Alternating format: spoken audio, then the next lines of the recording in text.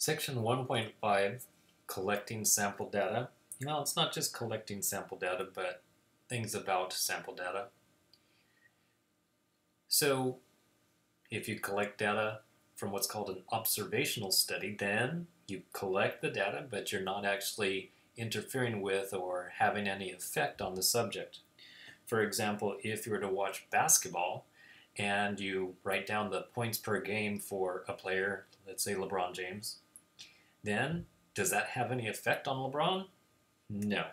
You're not going to be holding him back by writing that down.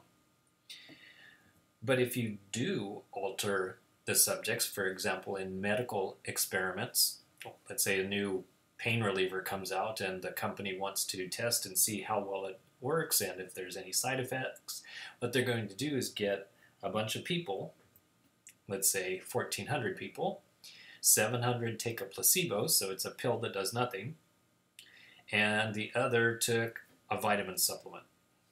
And then their blood pressure is measured later. Well, because those 700 people took a vitamin supplement, you altered the chemistry in their body. You altered something in them. So that is an experimental study. Now to the specific sampling methods. So ways to go out and actually collect information. So the best way, although not the easiest, is completely random. So you look at the whole population. It could be everybody at Hartnell College. And then you say, well, I'm going to choose, and usually the letter N is used for the size of the sample. So I'm going to choose N subjects at random. So you would somehow have to get some random way of doing that. So you could show up to campus at all kinds of different times of the day and night and randomly walk around campus and randomly choose people. So that's one way.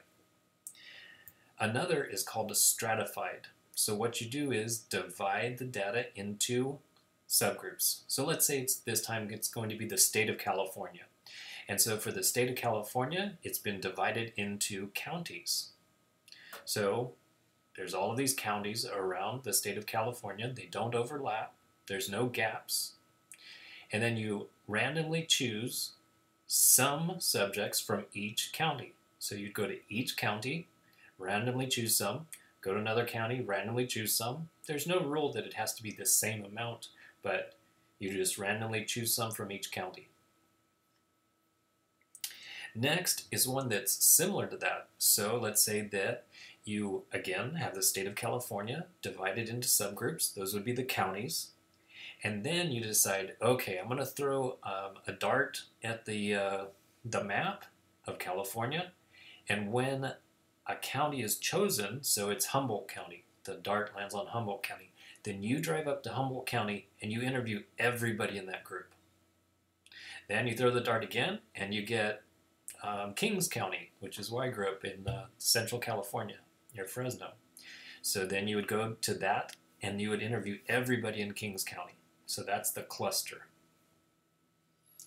Next is systematic. So you've, let's say, got a list of all of the students that attend Hartnell College.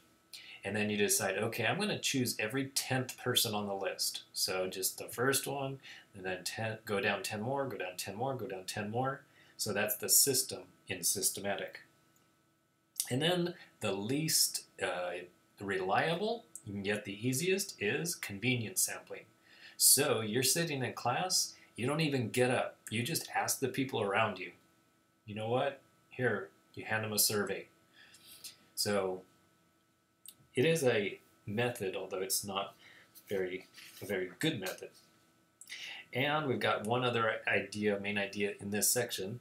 So for observational studies. So in other words, you are observing them,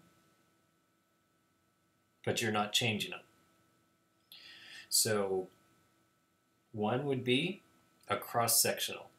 So you basically just take a survey in one day or one moment in time, and then you're just asking them about what's going on. So are you a Democrat or a Republican? How old are you today? Did you eat breakfast or not? And so you're just asking them what's going on at that particular moment in time. Another would be going back into the past. And so, you know, you would ask questions about the person's past. So you're trying to retrospectively look back and see what happened in the past. So where did you grow up? How much money did your family make when you were 4 years old? You know, they might have to research that to answer some of those questions, but it would be stuff about the past. And then there's longitudinal studies. So there were a group of nurses in Great Britain that I believe have been studied for 60 years. And they have provided a great amount of information about, you know, what they ate, their lifestyle, and, you know, over 60 years, you could then see which ones died early, which ones died of this, and you could try and monitor and predict someone's health and longevity based on that study. So that's going for a long period, and then try to figure out what's going to happen in the future after that. All right, so we're now done with Chapter 1.